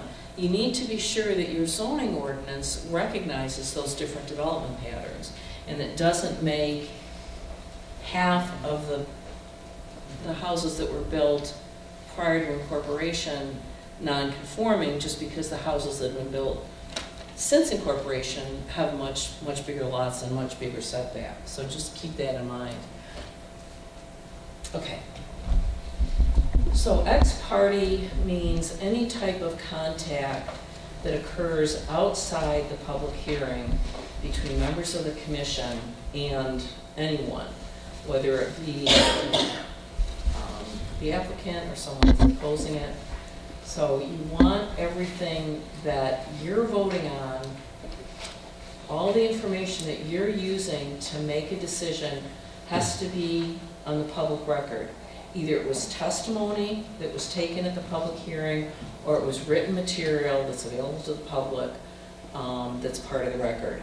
So if someone comes up to you, you're at the grocery store or whatever, and says, I hate what's being proposed at such and such a property, you have to vote against it.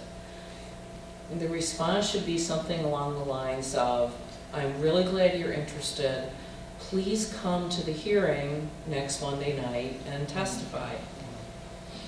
Sometimes the person will say, I can't come, I don't want to come, blah, blah, blah, whatever they say.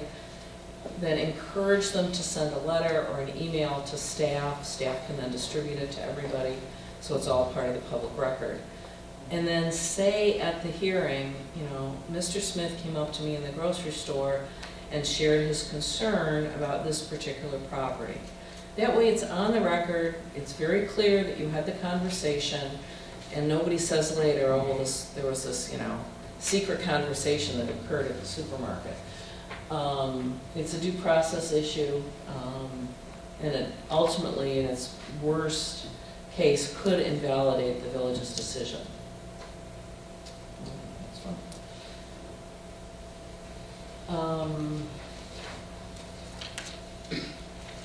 The other thing that sometimes happens is that you're going out to the site to look at it, and you may be on foot, and someone may come up to you, it may be the applicant, it may be a neighbor, that says kind of the same thing I just described. Again, it's like, please come to the hearing, or send an email or a letter to staff so it can be distributed so it's part of the public record. Ethics, there's a state statute that applies to ethical behavior by elected officials and appointed officials, which would include the Plan Commission. Basically, it looks at two things: gifts, and it looks at participation in political activities, meaning partisan political activities. I'm not going to get into this, just be aware it's out there. Each municipality may have a slightly different interpretation of the state statute, so if you have any questions about it, you can ask your staff or have staff ask the village attorney. Conflicts of interest. A conflict of interest is a financial conflict. So if your sister-in-law is going to open a restaurant in town, if you're selling her the land, that's a conflict. If you're renting her the building, that's a conflict. If you're going to be providing the food or beverage, that's a conflict. If you're selling her restaurant equipment or restaurant furniture, that's all a conflict of interest, because you stand to gain financially from your sister-in-law getting the zoning approval necessary to open the restaurant. If your only benefit from your sister, if you're an employee, going to an employee, that would be another conflict. If the only benefit you're going to get from her opening the restaurant is once a year you get a free pizza, that's a benefit, but it doesn't rise to the level of a financial conflict of interest. Stock ownership, we sometimes get this question. 1% is generally the rule of thumb. So if you own stock in Microsoft and they're coming to Homer Glen to open a facility, I think it's fair to say that most of us in the room probably do not own more than 1% in Microsoft, so that would not be a conflict of interest. However, if you are a majority shareholder in Microsoft, you would definitely have to disclose that interest and you would have to recuse yourself. Also think about the appearance of impropriety. You may not have any financial gain, but there may be people that knows there's a relationship between you and an applicant, and in that case, we encourage you to disclose it at the beginning of the hearing, to say, I will not be involved in this new restaurant that's being proposed by my sister-in-law, and I am going to participate in the case. So that way it's totally above board, it's been on the record, everybody is aware of it, and you can go ahead and participate. Next slide. So the disclosing is when there's not a conflict, the recusing is when you do have a conflict of interest, and you need to leave the room for the entire case. In other words, from the time the case is called, through the testimony, through the voting, you should not be in the room for the entire length of that case. Once the case is over, there's another case on the agenda tonight, that's fine, come back into the room and participate. But you need to be out of the room if you're recusing yourself. So there are some things that are not a conflict of interest. If there's going to be a new zoning ordinance that's going to be voted on, that's something that applies to everyone in the community. Obviously it applies to your own property, but that's not a conflict of interest. Or things like amendments to the zoning ordinance, that's not a conflict. If an organization that you're a member of is having some case before the Plan Commission that they're expanding their parking lot, so it's going to make it easier for you to find a parking space, or they're expanding the sanctuary, so it will be easier for you to find a seat for the religious service. That's not a conflict of interest. It's a nice little benefit that you're getting, but it's not a financial conflict. You do not need to recuse yourself in that sort of situation.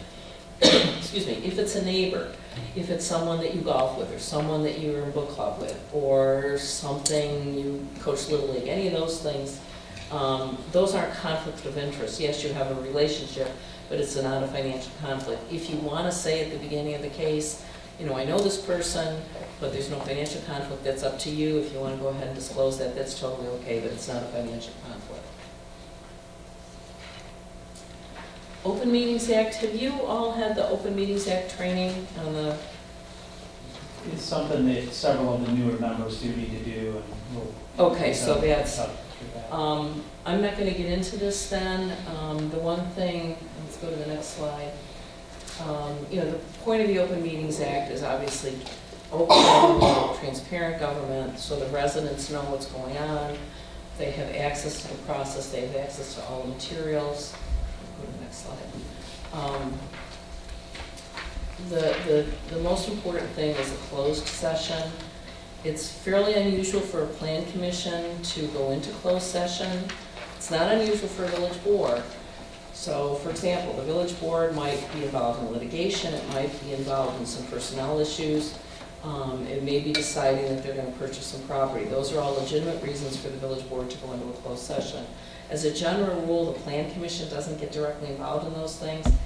But if at some point you think you want to have a closed session, be sure you talk to staff, be sure you talk to the village attorney, and make sure that it's okay, and then there's a procedure to be followed, which I've outlined up here. But just, you don't want to have the Illinois Attorney General knocking on your door and saying, you know, what were you thinking? So resources, Michael and I mentioned earlier, we're going to give you a list of resources. There's a bunch of things up there. APA, planning.org is a great resource, as is the Illinois chapter website. Plannersweb.com is specifically directed at plan commission members as opposed to professional planners. They've changed their model recently, so almost everything on their website is free. So it's a great resource. Sometime just go look at plannersweb.com and see all the things that they have on their website that will be helpful for you. And then we've got a whole list, we've got Illinois APA up there, we've got a whole list of other websites. Some of them, particularly the third bullet point, are pretty specialized.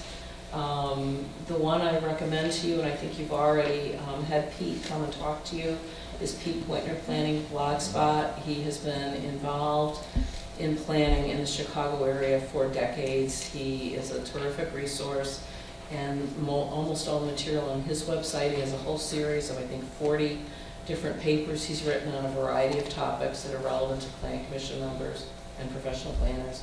So that last one on the list is also very helpful. Any other questions, discussions, comments? We can go to the last slide. Thank you. Yes. This goes back to Michael's presentation. You mentioned that you should look at your comprehensive plan every year. We did a green vision before we did the comprehensive plan, and that was like, I think, in 2003. So sometimes people say that, well, that document's 10 years old, over 10 years old. Is that something that stays, keeps its age, or is that something that you have to like revisit and reprint or do anything? Would you call it A green vision, and it had goals and objectives and benchmarks for, you know, a sustainable community. the vision may change, especially with green, because technology changes, right? So there are things that we're talking about now in terms of sustainability that are available in terms of technology that weren't available then. It's probably worth taking another look at. I don't think that the vision or the desire necessarily gets old, but I think the opportunities to implement it could be updated. Other comments, questions, anything that either one of us said that was confusing, unclear, that you disagree with?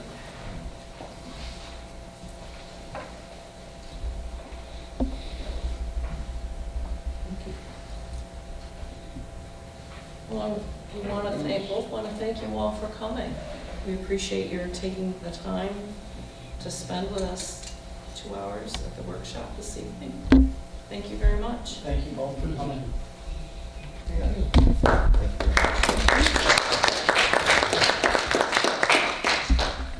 We will have, this is part one, I guess. We have one more, and two more. We have one more with Lori and Michael, I believe, or That's been, To be determined. to be determined. Okay, I wasn't sure. So we're going to have one more for sure, and then the third, I understand, is that definitive to Patrick? the number is known. You'll definitely have 2 more, but the topic is something that we'll be talking to you about. Okay. And We can make that specific to Homework Glen, maybe that third session, or both of them. right, I think the intent is to have both of them specific to Homework Glen. Okay.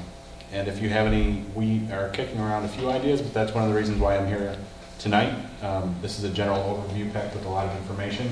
And the second and third trainings might be going into more detail if you request it, or it could be on a special topic, something from the comp plan or recommendation, and letting you know how it's been applied somewhere else within the region, or a specific zoning tool that you'd like to know more about. So if you do have anything you're particularly interested in, please let Mike know, and he can communicate that to me, and we can develop a program that's tailored to Homer Glen to your satisfaction. We would be probably aiming for one of the open dates in March for our next one, so about a month out from where we are now. Is that reasonable? Patrick? Probably.